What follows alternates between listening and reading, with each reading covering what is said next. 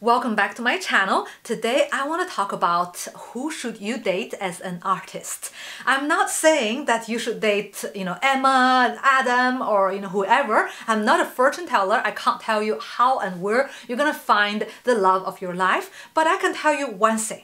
I can tell you what qualities you should be looking for when you're looking for a partner, because I find most of successful artists tend to date a certain kind of people with certain qualities.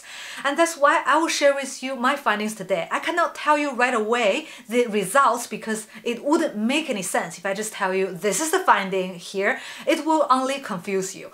I will be showing you the whole thinking process and how I come to this conclusion. So bear with me until the end of this video. So I will give you like a long video warning. When I was doing this research for today's video, it's the Valentine's Day, love is in the air. Usually during the Valentine's Day's week, I do at least one video about the artist relationships. Last year I did those series of videos. I will show you in the link in the description below.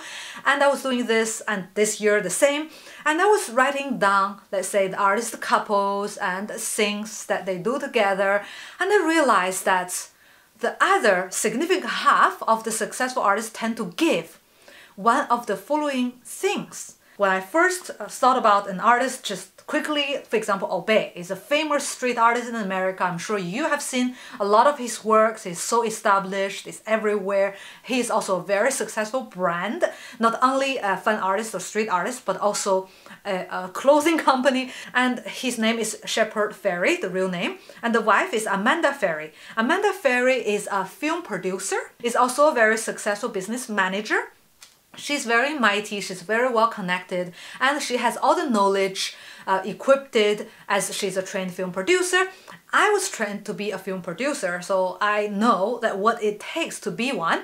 So you need to know about art, business, and the connection of everything in the art and business world. I'm not their personal friend. I cannot tell you right away how much she had made Shepard Fairey successful and made Obey today who he is.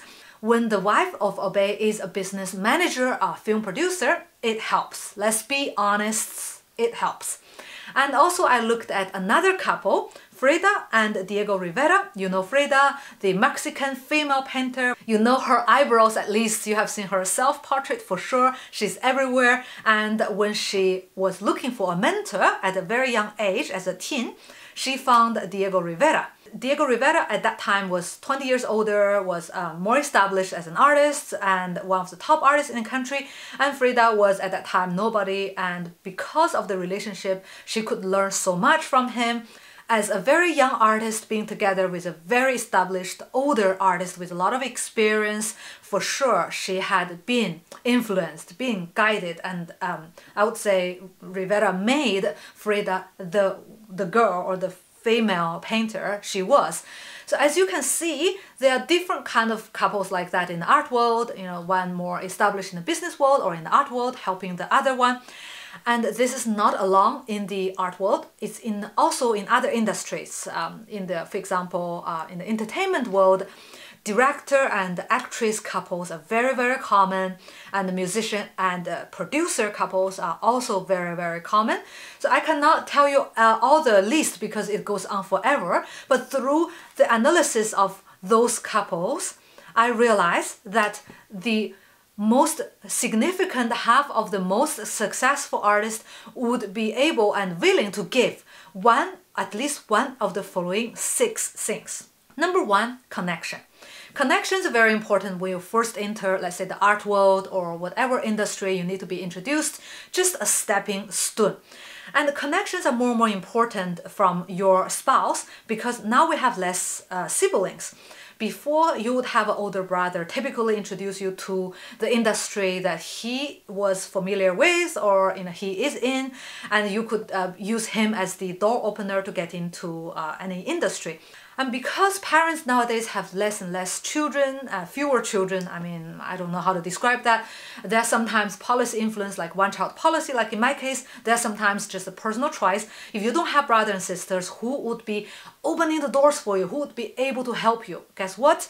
Your spouse. So connections from spouse side is definitely a huge help. Number 2, knowledge. That would be the knowledge in the art history, in the art techniques, and in the, let's say, art market today. Like Frida and Diego Rivera, I would say Diego gave Frida a lot of knowledge and expertise in order to nourish her, and the knowledge is less important today because now you can purchase knowledge on the internet. It's not expensive. You can purchase a master class or a coaching session fairly cheaply, and knowledge becomes affordable. Therefore, it's less important. It doesn't necessarily must come from your spouse. Number 3, equipment and other facilities. That was important before, like before old times. If you were like a lithographer, you want to print art prints, you need a warehouse, you need a lot of metal plates, a lot of equipment. Today, any person could afford a digital printer or print on demand. Even better, you don't need to invest a penny in order to have your art produced. Is less and less important like the knowledge because it's widely available to common people today. The next is money.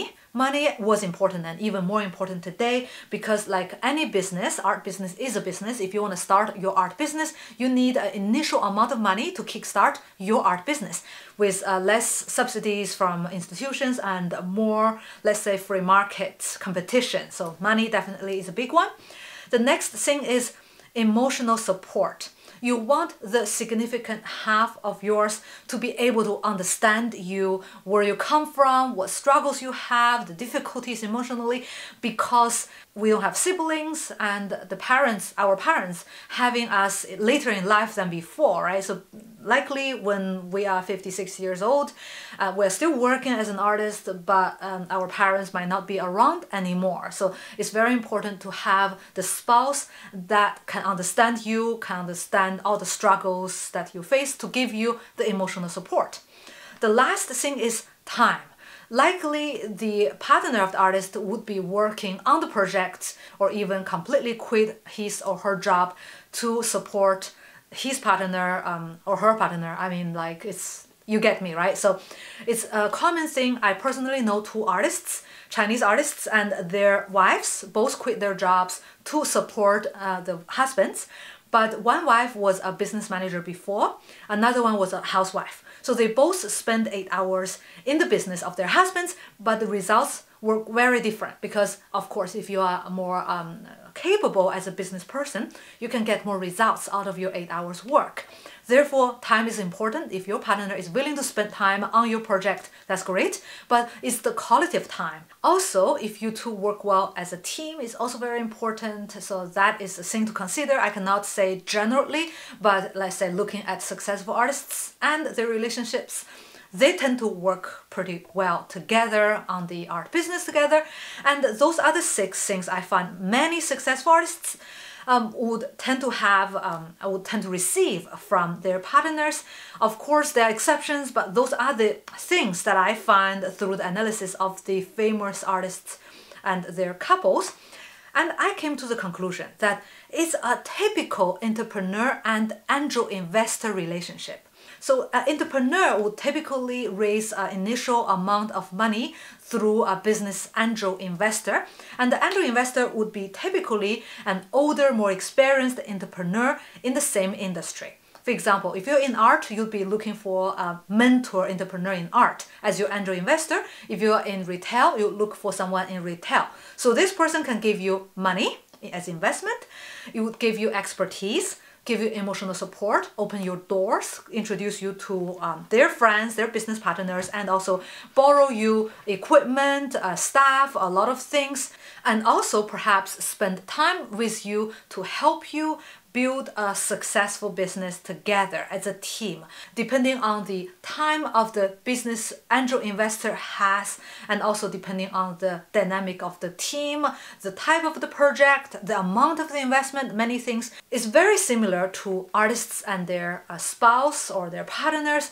They work hand in hand together on the same project to make it successful, and once the project becomes successful, the business angel could either cash out, receive the money as like a return on your investment and then cash out and leave the project, or would stay to have the thrill of the ride of the, to the Silicon Valley, to become the unicorn company with billions of dollars.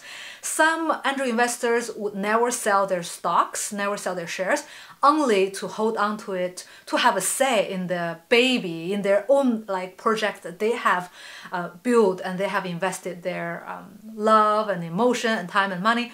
So depending on the dynamics of each partnership, it's different. I'm telling you this because I found that if you would like to have a business angel investor, you can. But if you would like to have your future partner and you have no idea where to look and what qualities to look, those are the qualities you need to look, just like the qualities you look in an angel investor. If you would like to know more things about how does angel investors work, you can drop me a comment below and I can get back to you answering your questions.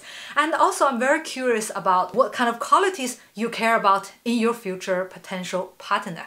Alright, that's all for today. Thank you very much for watching. See you in the next video.